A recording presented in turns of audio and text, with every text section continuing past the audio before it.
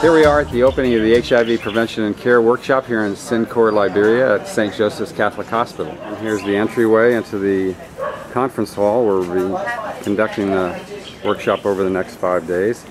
Who is that guy? Art, there's no honorarium because you're working with Rotary and we have no money. No money. Who are these people here? Oh, these are just some of the workers? I think they're laborers. They're day laborers who brought in. Well, they're working for that rate. I get to be the chief of the chiefs. Oh, okay. Here's the registration table just before everybody comes streaming in. It's about 8:15 in the morning here. Let's see. So this is Alan Varney, who's really doing everything basically to get this thing to happen.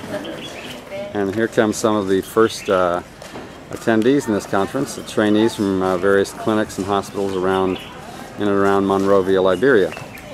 So this is the auditorium at St. Joseph's Hospital in Sincor, Liberia, where we're going to be holding the workshop. So we sing this song. There was a man, his name was Joe. Praise the Lord. There was a man, his name was Joe. He was so sick, he can't get well. No, I'm not just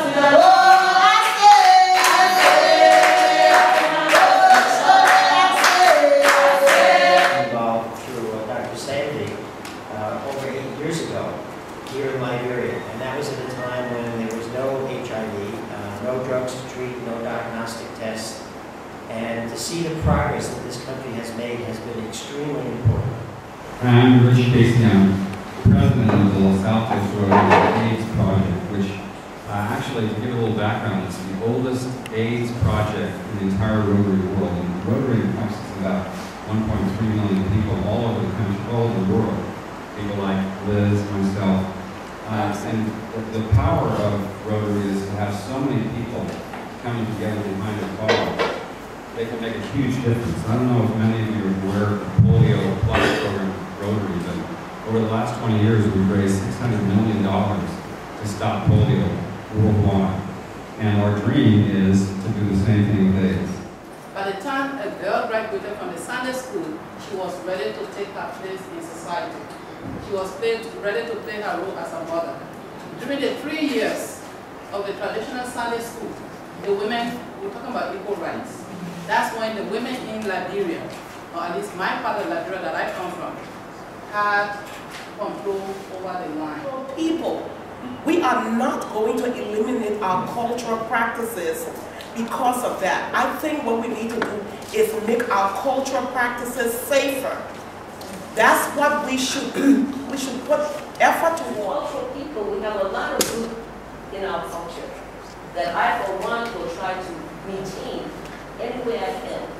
But once it... Of the products that come from the crisis, kissing, hugging, handshaking should be okay.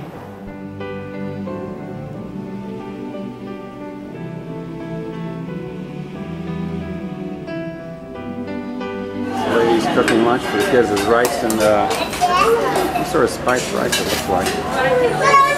A lot of kids here. This is lunchtime. Cute little girl. Oh.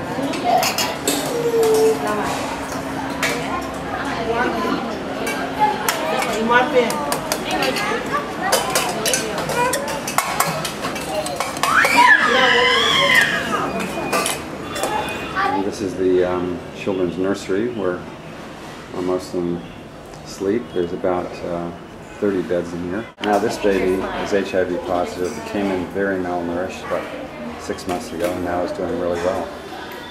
Here's the two big hams in the home here. Oh, what are you doing? These two like to be on television. So here's a little baby who came in HIV positive. But is doing very well now on antiretroviral therapy. About 7 months old. Here's a little baby who came in really malnourished. You see, baby just getting a little milk formula of some sort.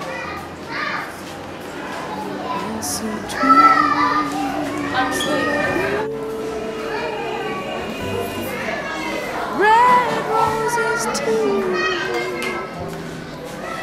I watch them.